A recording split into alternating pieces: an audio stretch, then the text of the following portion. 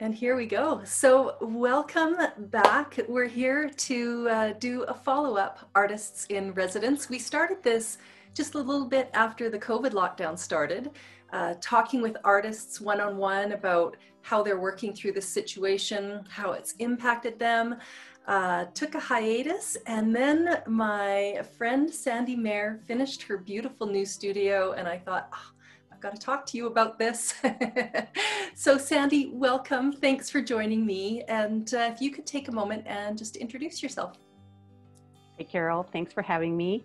My name is Sandy King, but I do go by Sandy Mair Art in the art world. Just reclaimed that name probably about 10 years ago, just for simplicity with my maiden name added on, and who knew how many Sandy Mairs there were, so I had to add art on the end of that. But I'm a mixed media artist, watercolor artist, have lived an artful life my whole life, so have tried just about every medium between woodworking and pottery and everything alongside. But I'm mostly focused now on watercolor and mixed media, collage work. And I've just moved into a new house, new studio about 5 months ago. So here I am. Yeah, interesting timing for you. We will get into that for sure. So I'm Carol McQuaid. I am a working artist as well. I focus mostly on printmaking and painting.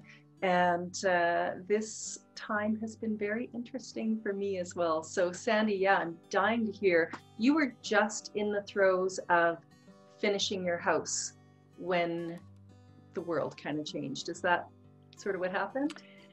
Yeah, and it's funny because I've thought about this last year, and I would have to say any big transition doesn't happen overnight. It's always a process. So when my husband and I decided to downsize, we had to look for the where, and then came the when, and then came the execution of that. So this was wrapping up of a house that we lived in for 21 years that had a home studio in it.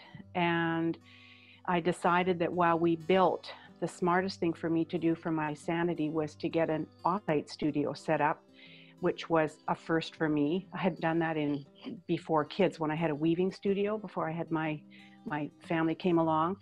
So that was an interesting experience as well, trying to move all of my art supplies and my art life into an off-site place. I wouldn't say that was an experience I thought would be as tricky as it was, to be honest. I'm a person who works when I need to work, whether that's early in the morning or late at night or even on the go. So having to drive down to a studio to all of a sudden get into the jazz of where I was a new experience for me. And then packing up that studio, moving it to the new house that we were building in a pandemic, was, a whole experience unto itself. Right. So it was, it's been tricky, but we've been in about 5 months, still lots to unpack and do, but we were actually thrilled that we were able to complete the project. And just trying to get settled in. So there I am again, trying to think, okay, now where was I before I left off? Right. And in COVID times. Yeah.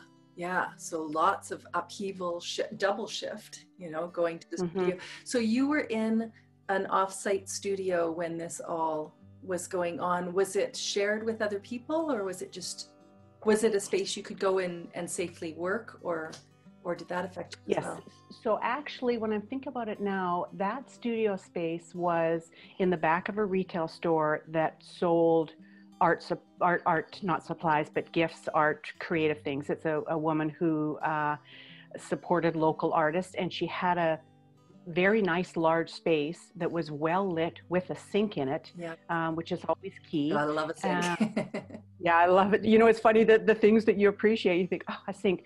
And I moved out of that space probably all the months. I think we moved in here in May, and I think I exited that studio in April. Yeah. So yes, COVID times, she was restricted. Of course, I had 24-hour access, so that was good that I could go in and work whenever I wanted, but I watched the world start to shrink and wasn't sure how even she felt about me being in this, back and forth.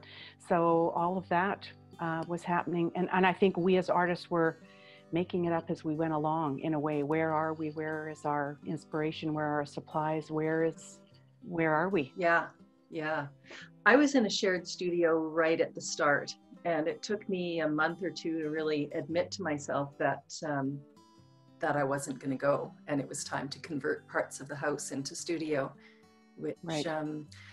It had been a long time since I had worked at home opposite from you, and I loved that transition. Yeah, it's but I wonder how a lot of these studio spaces, shops, places that have, you know, all the little artist nooks and crannies that we fit ourselves into, how they're being impacted kind of long term now that it's dragged on.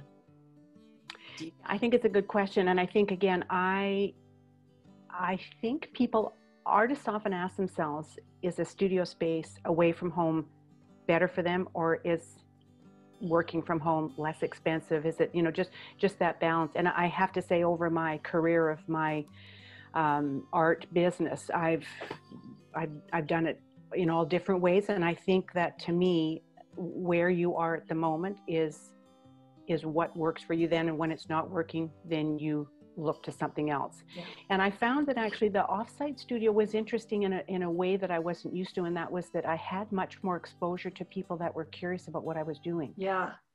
When my door was open up, yeah, I found myself saying to people, you know, and actually the retail space that was in the front of the studio, she sold our work, artists' work, my work. So people love to come and meet the artist. Yeah. And I could hear her if I had the door open, and I would close the door if I needed to be focused and not be interrupted. But there are days where I was doing something that I was happy to have the interruption, and I could hear these chattering voices on the other side. And you know, people would come in, they were curious to see what you're doing. So I actually felt quite a bit more engaged. Yeah. Yeah. The people who were supporting me, saying, you know, good for you, I like what you're doing, and they would come back and maybe purchase or ask more questions. So I that was something that I wasn't used to, and actually it was nice. Yeah, but now you're in this gorgeous space. So let me fire up your video, and if you would walk us through it, talk us through it, I would love to see where you're working now. And just take me a sec to fire this up. Hang on 1 second. So the space is on the top floor of the house, basically rooftop, so it's got skylights. This portion of the room has a patio door to it, so I can let the fresh air in, and nice. The sound of the birds and the light. It's just, it's so fantastic. And this area that I've got a high table and a low table, I don't know, there's the skylights, my storage area, everything has to be a fingertip away. And these two different levels of tables are a reminder of how I work, because I never sit down, very rarely, so I'm on the go. Everything has to be reachable for me, and all my bits and pieces. This table that you can see over in the corner is my dad's drafting table, when he went to university. And beautiful. I love it. That's a little picture of me, the selfie that I did a few years ago. With your buddy, who I'm going to want to hear about. Yeah. And when I did this filming of the studio, this is a project that I'm working on with a very special friend. She's written a poem, and I'm doing some illustrations. We're going to turn it into a book for her granddaughter. That's very special. This area is just my, can you reach, do you need it? Looks messy in a way, but it's actually pretty organized. Love the half empty, half full jar. Anything when I travel that will carry pens or pencils, I always bring home, and it's a reminder of my travels. This is a series of work that I've had in a show before COVID times. It's mixed media collage work, which I'm also working on still at the moment, and I love that. Yeah, storage shelf. Walls are gorgeous. Yeah, and always a chair. You have to have a chair, little table beside it in case I need to do some stitching or have someone come by and sit and have a visit. My mom's sewing table from when I was a kid. I love that. My carts with my paints. I'm all about things on wheels. Yeah. And if you can move things around, you can rearrange it depending on what you're doing. I love this table. This is an old kitchen table of my parents. Again, I had it put on wheels so I can move it around. It extends out. I love old things, things with a story. Again, more of the collage work I've working on, the jelly plate paper and sort of a narrative focus to that work. The ubiquitous bathroom where the water is kept. You can't have a studio without access to fresh water.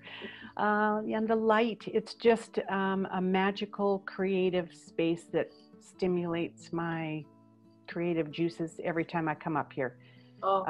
And there's my bookshelf for my resources should I need. And there's my guy, there's Whiston, holding court. That's so nice to see him in real life. So I am a happy follower of you on Instagram. Let me just stop the share. And I love seeing him. You just have a magical way of bringing him to life, along with the dog that you often picture him with. So tell us a little bit about that work. Yeah, that organically just happened. I think I started spending more time with my sketchbook and learning to draw. I took a watercolor course. I was curious. I think always an interest in a narrative illustrator. Love children's books with watercolor in them. And I think I started to just learn how to use a pencil and my watercolors. And this little guy just kept showing up quite literally in my images. I think there is a part of my creative process that is about humor. And I like to see that whimsy. I love to smile, and he just kept showing up. And so I just let him be there in my watercolor illustrations. And I had an interesting experience because I went to take a watercolor course in France one year. And I had been sketching this guy, and I decided that I would much rather hear about this story of him going to learn how to paint in France in a 3D form. And I've always been a sewer. I've made teddy bears over the years. I still do.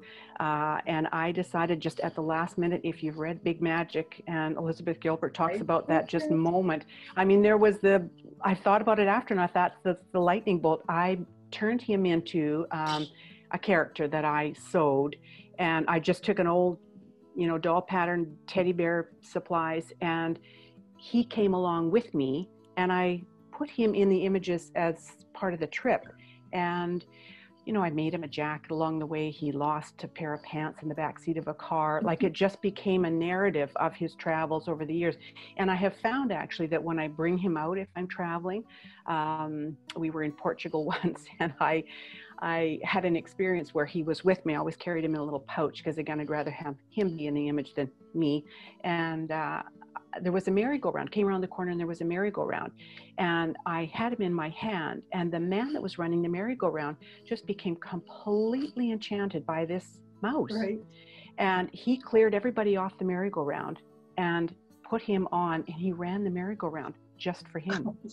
So I think there is a need for us to smile, to have a childlike experience, use our imagination. And when I got back from that trip, of course, he didn't have a name. And that's when I think I better name him, because I think he's going to be here for a while. And that's where the Whiston the mouse came from, because I named Sandy Mair after my grandfather, my paternal grandfather, who was born in Scotland in a little tiny place called Whiston. It's south of Glasgow and east of Ayr. Yeah. And my husband said to me, it'll autocorrect, spell correct to Winston, so just call him Winston. And I thought, but that's not the connection with him. Yeah. So he shows up. He's the playful aspect, I think, in my art and in my narrative that says, we need to still see that part of ourselves that is an imagination and a playful side. Yeah. And is that narrative continuing now with what's going on now? Has Whiston been appearing? That's such a great question. I had trouble. Nothing was really funny. I really felt that for all of us, for me, the so grateful, so lucky in so many ways, but in this tricky time of moving and building and a pandemic and trying to get into that side of ourselves that pushes us into our art side that gives us joy. I thought, I wonder, I couldn't find that. And yeah, I struggled with that. I have to say it's coming back. I feel that there's a resurgence in all of this and that we need this. Yeah. But I think it's a great question. I think it's been tricky. Yeah. So what have you been working on? Well, it's so funny. I was thinking this morning, we talk about studios and again, because I find I never leave the home without my sketchbook. And when I was back and forth from the house that we were renting for 8 months while we built, because we sold our house, packed our house, moved out of our house, lived temporarily someplace for a month before we moved into the place that we were renting, then building the house, back and forth to the studio from the rental. I carried a tray with me at all the time that I would do little embroidery, stitching, and I just kept my juices going that way with that. So just lately, I've been back now in the studio and am working yet again on the collage series that sort of was winding up before I moved out of the temporary studio. Yeah. So doing that, as well as this illustration story that I'm doing with my friend, as well as composing and compiling some of the stories about Whiston and all the artwork that I've done, because I would like to put him into a book. And I think really he's more than one book. His stories of his travels have been he's a series. Lots. He is a series. Yeah, he's a series. Yeah. Right on. Got to give him his due course. Yeah. Yeah. I know for me, like you would think everybody go home and stay in your room would be ideal creating time. But for me, I took a big hiatus, and I was working on other things. But just this last week, I started shooting a video demo because, we can no longer go and speak to artist guilds and things like that. I had an invite to do a presentation for the North Shore Artists Guild, but we're doing it all by video now. And that's what got me kind of restarted. And so I'm taking the videoing that I'm doing, making new pieces, and turning it into a Skillshare class. So it's been kind of a, pause everything for a good long chunk and then regroup. And so for me, I'm finding there's been a huge change in how I'm working. And when you're looking at, you started that collage series before everything changed and you're working on it now, do you see a difference in the flow of what's happening on the paper? I think, short answer is yes. I think what when you move these collage pieces around on the canvas or whatever substrate you're using, before there was a narrative that was focused in one direction, and I definitely see the impact of what we're hearing and seeing in the world, as well as a different physical space. It's, to me, again, it's that narrative of optimism and the message of hope and the message of light on the horizon. I call this other series my Horizon Line series because there just seemed to be just the way it went, just the flow it had. There was different layers to the paper that I was using. And I think in this Horizon Line series that I'm doing, there seems to be always some light. There seems to be something that we're looking in to look forward to. And I'm just letting that become what it's going to be. But it's interesting you should say that about, because I, truth be told, I took a class from you, an in-person class, and I loved it. And I think for all of us now, for the artists that we admire and respect, we're sort of saying, I need more of you. I would like to keep that going. And how can we access that through Zoom classes, through Skillshare, through everything, all the different methods that they are. So I'm actually glad to hear that you're finding that way. Yeah, I'm deep into it right now and I'm just loving it. And this new project, a lot of it is going to be more what I found, like my work was all about travel and places and how we inhabit them. And now I have, I hadn't spent 5 consecutive days in my home for years, really. And now I am here on this mountaintop, just hunkering down. I'm so into my kitchen, so into cooking and food and creating. And that's what my imagery is now. It's completely changed what is interesting me. So yeah, I'm so curious what's happening with everybody else out there, how they've been redirected or what. Yeah. And another thing that with that in mind, I think too, maybe other people are moving. They're finding that their studio spaces, their shared studio spaces are shifting. So I'll be curious to see how, you get a chance to speak to other people that were in shared spaces and now they're not because of COVID, or they're coming home because the cost of having an off-site space to work in just isn't working for them financially anymore. Yeah. And I find the other thing that's happened with me is, like, I had a garden that I'd invested 21 years and it gave me great joy. And I had a different visual vista daily. Again, other than traveling, which was an inspiration for me always. It's always about the conversations you can overhear as you're traveling that are always spark me and inspire me.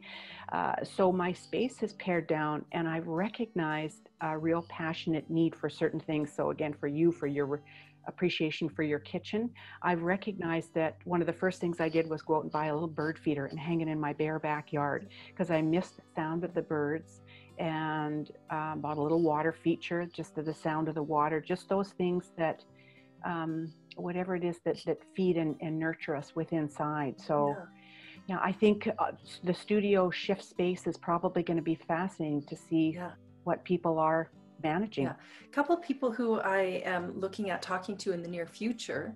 One of them has gone deep into her garden, so that'll be fun to see. Rosemary Burden, and I'm talking with a couple of artists who do have a shared space, and they've found a way to re-engage with it. So that's coming up in the next few weeks, and I'm super curious to find out, like, a lot of for me, I was able to get out of my space. They're still thriving, which is great. It's an amazing mixed space in Penticton, which is the closest city to where I am. But yeah, so much change. So for our viewers, where in the world are you? Physically or online? Both. Let's start with physical. Both. Yeah. Physical, I'm on the east coast of Vancouver Island in a city called Nanaimo, which is right across from the city of Vancouver. And globally, that's always a mystery to people that it's Vancouver Island, but it's not really Vancouver. Do you know what I mean? North of Victoria, most people are familiar with that. And we are, again, in a smaller space, but how gifted to have this studio space, which I've always wanted to be able to pull everything together in one space. So physically, it's the top floor of a house. And I can see Bowen Island from here, so I can see Vancouver. Oh, wow. And right in the downtown core, which again has helped me with my inspiration, I would say, about just being able to walk out the door. Where we lived before was a little bit more remote. So my home and my garden was an inspiration, but the social connection, I think, especially at this time of COVID, when I'm just needing to walk away from what I'm doing because I need to take a break, I go out the door and walk along a seawall, which is similar to the seawall in Vancouver. I see people, hear conversations. It's beyond therapeutic. So feel very lucky for that. That's the physical space. Yeah. And I live online as Sandy Mair Art. Again, who knew that there would be so many Sandy Mairs, but I had to add art onto the end of that name. And I really did feel the need to connect back to my roots, to my maiden name. And that's been very, kind of very thoughtful and interesting for me to go back to those Scottish roots that came from Scotland and immigrant grandparents and that kind of thing. So that's I love it. I love hearing about where the name Wisdom comes from too. I've wondered about that. My granny was from Glasgow as well, and fun. Came over when she was 18, lived to 102, and never lost any of that accent. So I love, I love how you embrace your history and your past. And yeah, it's beautiful. And that chair that you have in your studio, when all of this blows over, I am going to plant myself there with a big cup of tea and sit and have a face-to-face with you. Come. And actually was always my hope to be able to have visiting artists come and do, workshops and things here, even for small groups. So it may happen. I'm going to keep my fingers crossed. But I think for our studio spaces, as much as I carried my little tray back and forth in my rental, and I would go into my studio, my temporary rented studio, and sort of get back into it, it's our artistry and our creativity never goes anywhere. It's just living somewhere else that we need to pull it in. And when I saw you on Instagram the other day carving, I thought, we all live our lives in maybe several different iterations, but there's something that just never goes away. And you look at those beautiful pieces behind you, that it just, and they're just, it's a creation from you, only you, that you make. So it's all of our creativity is just waiting to get going again, or get, reinvigorated again in this crazy time. Yeah, absolutely. Yeah, it's going to be interesting to watch moving forward what happens. And I also love what you said about the hope and the positivity. Like that's honestly always what I get from you. And it's just a really nice thing to hear right now as things are, a little crazy, but also there are gifts tucked into that I think are, if we're looking for them, we're finding them. So. Well, Carol, I worked as an operating room nurse for 35 years while I did my art on the side of my desk off the kitchen table when I was raising 3 kids. Yeah. And one of my favorite things about my job as an OR nurse was that I had such a short window of opportunity to get to know a patient, get to make them feel comfortable before they were put under an anesthetic. And the stories of survival, and you talk about your granny and her accent, and I think that's where the will within us to keep going is such an important ultimate message. And a little woman that I had who was 93 that came in to have her cataracts done, that was wearing red patent shoes. Oh. And she had and I poking out from underneath the drape, and of course you can't help but say, "So tell me why you're wearing red patent shoes." I should save that for another time. But she had a story about being a war bride and coming across to Saskatchewan on a train. And anyways, it was a story of positivity about the fact that her husband left her. She was pregnant, had another child. And her now adult son say, "You live every day as if it matters." And she said, "I'm getting cataracts done today, and I'm going to wear my red patent shoes." So we have to come within ourselves to find that strength of what keeps us going through this crazy time, because it's not over yet. Not close. Not even close. But it will be. It will be someday. We'll ride the wave of this and gather some barnacles along the way. Yeah, absolutely. Well, for those of you listening, check out Sandy's amazing work, follow Whiston's travels, and see her beautiful collage work and story at Sandy Mair Art. I'm Carol McQuaid. You can find my work at carolmcquaidart.com or on Instagram, Facebook, all the usual spots. And if you are enjoying these videos, share it with your arty friends. You can follow us on Instagram and Facebook at Artists in Residence Live. So we will be back when we're back, hopefully in the next week or so, to talk to more artists and visit their spaces.